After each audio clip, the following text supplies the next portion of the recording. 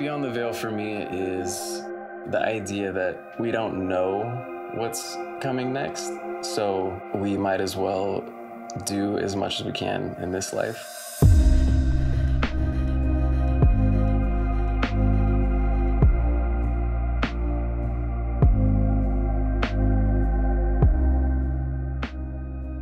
So for me, I think the album kind of came together when I thought of the album cover. I remember making this really terrible sketch of it and sending it to Daniel, and kind of focusing around the symbol with the castle and the moon.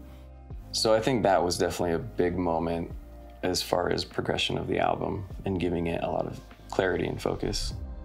It's hard to talk about some of this stuff because I don't like to give too much away, but probably the most tragic love story of the whole mythos would be this character who resides on the moon or in this different realm beyond, which is also part of Beyond the Veil, and this other character who resides in the ocean, and they're kind of like cosmic love story and their separation that can't really, there's like boundaries that just can't be crossed.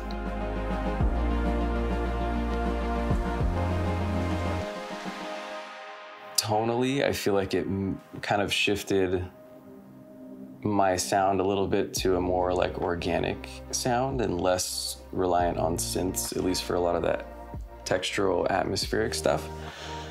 And I think the biggest example with that one would be Between. And I think that's one of my favorite songs on the album. It's very, like if you could just imagine yourself walking through the forest while listening to that song, I think you'll really kind of understand where it came from.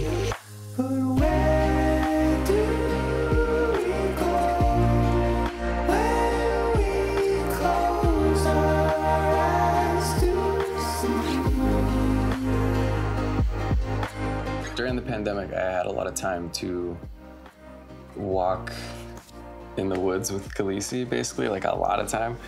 So a lot of the songs are kind of inspired by what I was listening to at the time when I was just alone, kind of like walking through the forest.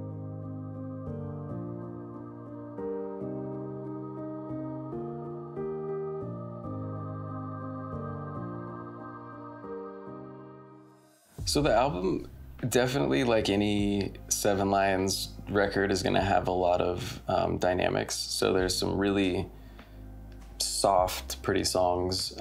There's some songs with a lot more energy that go a little heavier.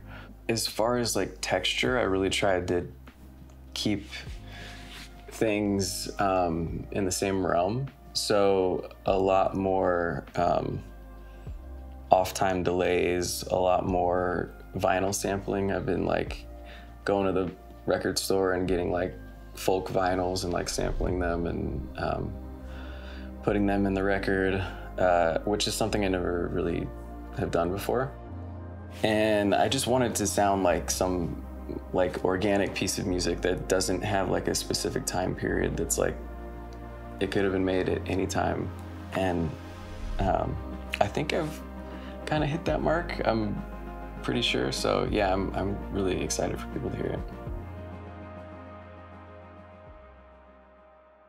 I feel like this album is definitely very personal for me and something I'm very proud of. And I think it has to do with the fact that it is a full album and I really got to take my time to craft it. And I found a focus that I wanted it to be, where a lot of EPs in the past are like, I'm, you know, working on a song and it's this song and it's gonna be like a big dance floor record, and like, you know, then I'm working on this song and it's might be a little different, but it's, those were very just like blips in time of like me working on these songs. But this is very much like, what do I want to focus on?